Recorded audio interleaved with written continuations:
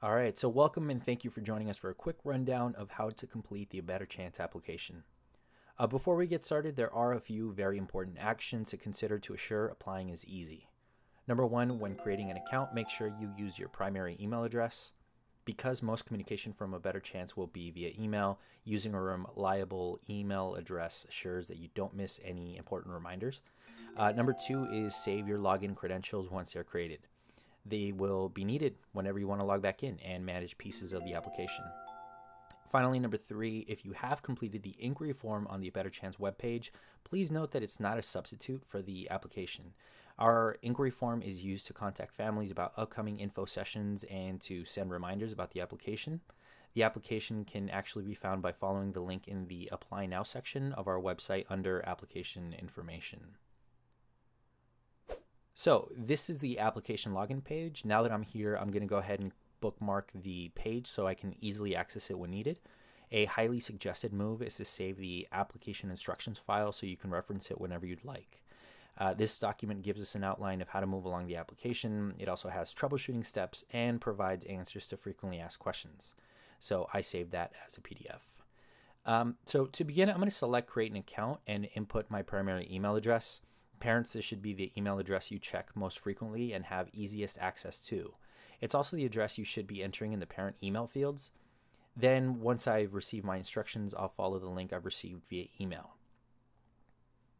A helpful tip in order to assure you never miss a message is, it's recommended you save any A Better Chance emails in your address book.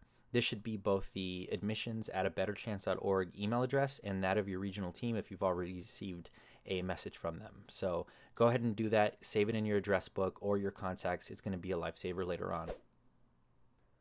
All right, once I've received and read the automated email, I'll create a password and get going with the login process. Now that I've created an account, I'm ready to log in and get started.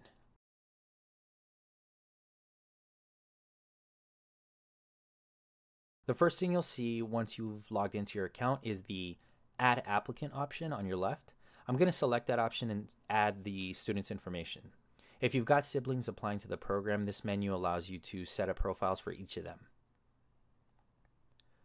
Note that when entering the student's apply grade, we're inputting a grade 2 years ahead of the grade that they're currently in. So for example, this student is in 7th grade, so we are indicating that they're applying to the 9th grade, which is the entry grade for high school. So for now, this would be essentially 2 academic grades above the current applicant grade. All right, it looks like we're ready to go with the account action items. This account page is conveniently prepared to guide you through the initial application. If you are selected for the cohort in your region, you will have a similar page for the updated supplements in the fall. For now, your action items should guide the way. On your right, you can see that these items have checkboxes. These will have green check marks once they've completed and processed any of these individual action items. So for recommendations, the status will update depending on where your recommenders are in completing their forms. But you can only really see the check marks once the application component is done. So once each item is completed, your application will be ready to be reviewed. An email will be sent to you to schedule your benchmark test, which is essentially an SSAT exam A Better Chance uses as part of your application process. And, it's good to note that you won't receive a benchmark registration info if you have not yet completed or submitted the application part. So for A Better Chance to have your information and to be able to support you as you complete the initial supplements, it's a good idea generally to complete the application component early. It's essentially a parent and student questionnaire. And, you're also more than welcome to send the recommendation requests early on so that you can get a head start on them.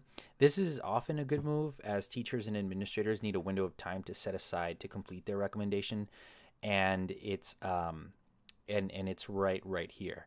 And one of the things that we often offer as a tip is that when you send a request, it may be helpful to gently note to your recommenders that the recommendation forms are not open-ended and can take anywhere between 20 to 30 minutes to complete tops, because they may be getting multiple requests from various sources. This gentle nudge can remind them that they may not need a whole lot of time to carve out to complete these things. Another tip is to make sure that you check in with your recommenders before and after. Before, to make sure that they are giving you the right email address and that it's accurate and all of that good stuff. And then after, to make sure that they've received it. This helps them keep track of it, and it allows it to be submitted in a relatively timely fashion. So we're going to go through and start completing the application. So I can select complete form and get started with everything. One of the things you'll notice up here is that instructions are here also.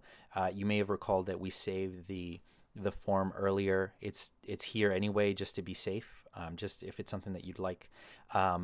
If you do have Spanish-speaking parents, or if you prefer Spanish, there is a guideline that you can download that's in Spanish as well.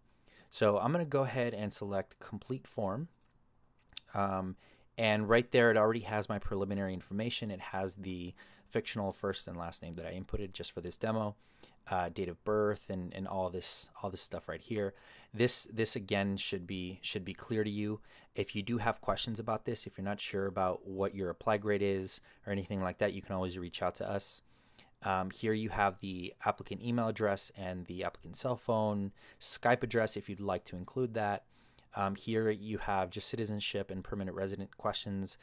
If you have questions about these as well, you can always give a better chance a call. Your regional office is more than happy to help. And then you just get started. So here is where I'm going to input information about the student I am applying for. So it's really just a biographical kind of data access point for us. And once you punch in all this information, you're ready to go to the next step. So you can go to the next page, and then we start having questions about your household. And this is super helpful because it allows us to know how the student's family is distributed. So if you have a split household, you can input that information separately. This is just household 1. You can input that in household 2. There's parent 1 and parent 2 in the first household. If there is a parent that is involved and lives with the student, then you can input that in the household 1. But if it is a parent where it is a split household, then make sure you put that other parent in household 2. That will make a lot of our messages a lot clearer and easier once we start gathering data. All right, so then I'll input all the employment information for myself. In this hypothetical situation, I am the primary parent, and I'm going to input this information here. This will help in gathering more data as it relates to how to support the student.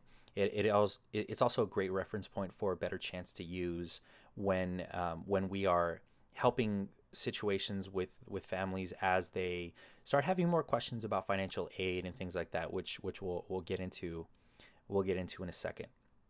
So this is again household 2. This instruction page is helpful. So here it says do not enter information from household 1 in this section. So again, you have to be distinct if there is a split household and a student is or is not receiving any sort of support from the other parent. So again, this is one of those instances where for whatever reason you have a question or you're not really sure about, you can always give us a call or shoot us an email. So again, it's the same kind of information but a different household, and we can keep moving.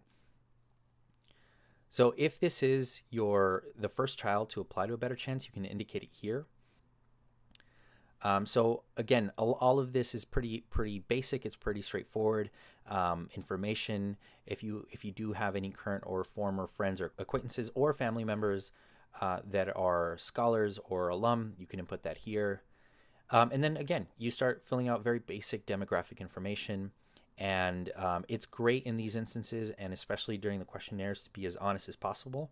This will assure that when we are advocating for students in the fall, should we accept the applicant into the cohort, we have everything covered. We have all bases covered, and we understand the student's case and their background very thoroughly. This is very, very helpful. And I'll pause right now just to make a quick note.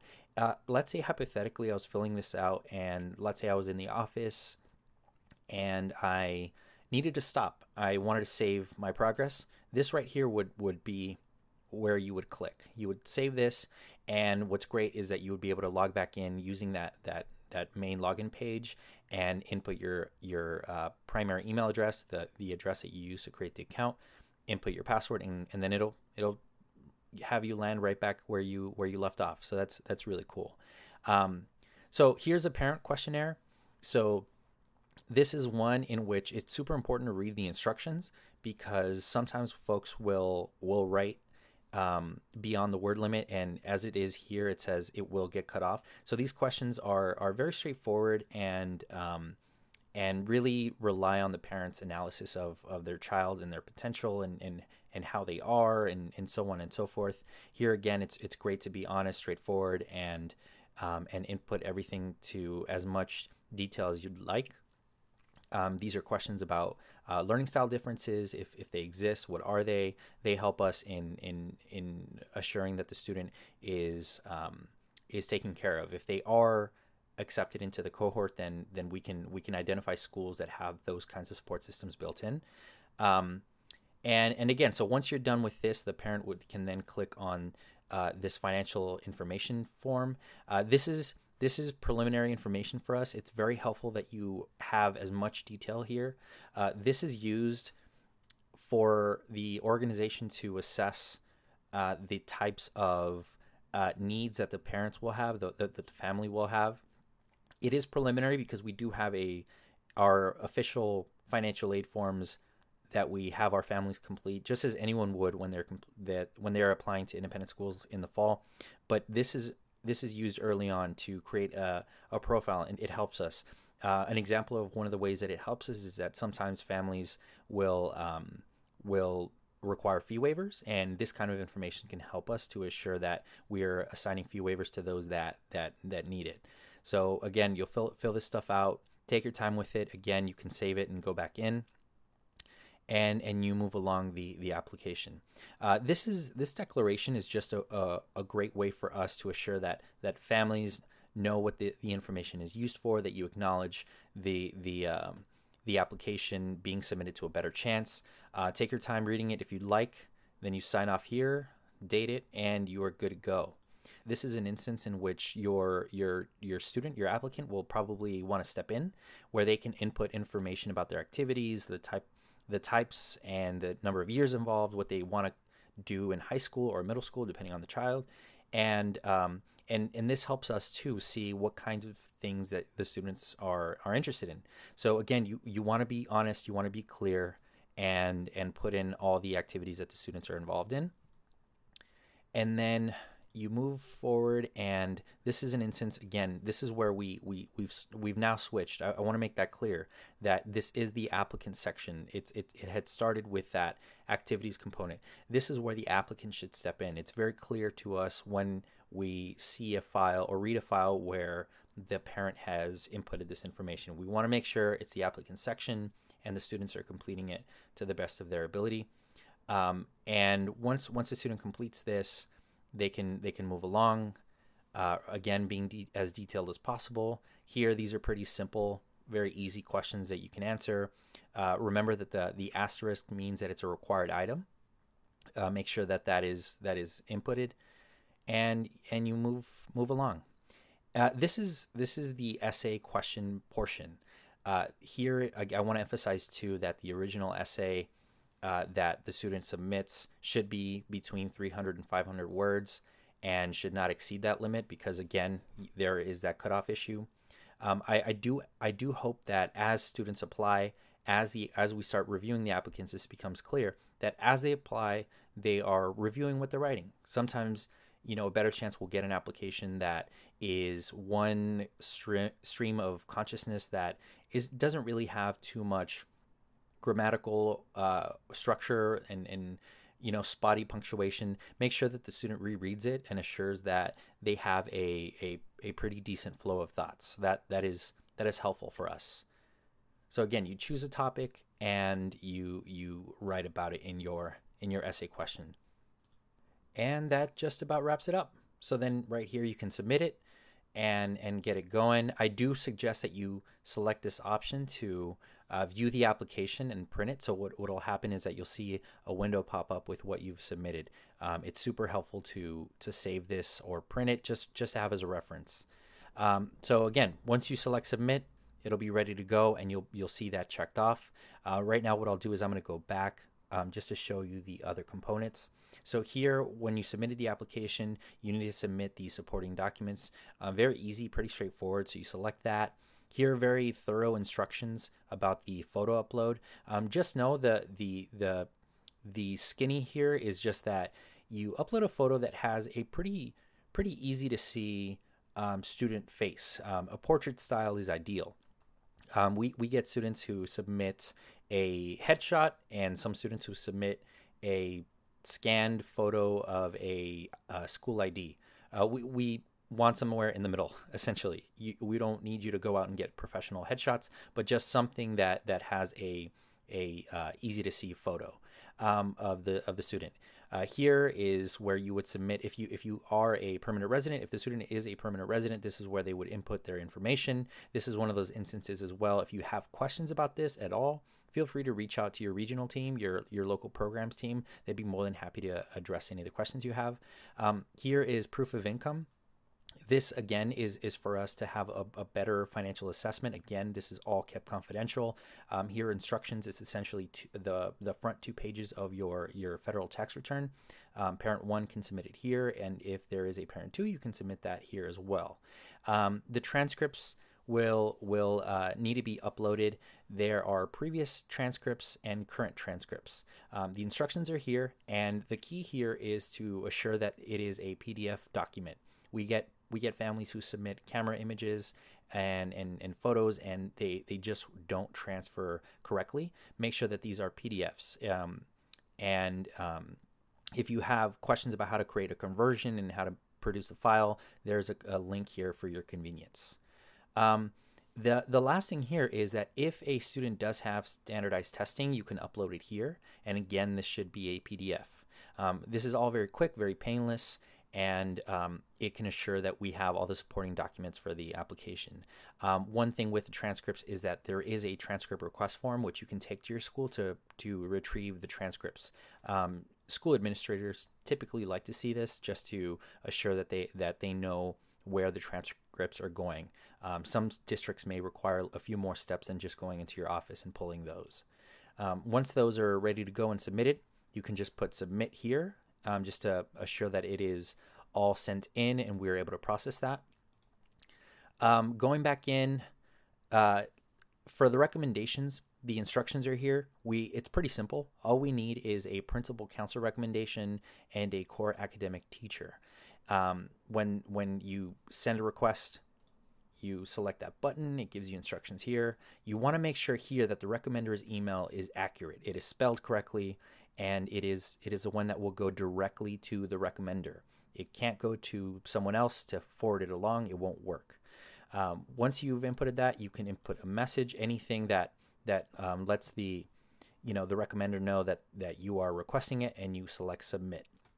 So I'll close this out, and you do the same thing for both. One of the things I highly recommend is that you follow up. Again, as I mentioned earlier, you follow up with the recommenders to assure that they don't sit on it, because eventually after a couple of weeks that link could expire. So you want to be wary of that. And for the last piece, the benchmark test, as mentioned before, this is something that you will get an invite for once you submit the application component up here. Once you get this, you'll get an email with the registration, and you'll sign up for the free test and get it going. Once we get those scores back, you'll see this checked off. So if you don't see that as part of your initial application, no worries. It just means that this is going to keep track of the benchmark testing for you. And that's pretty much it.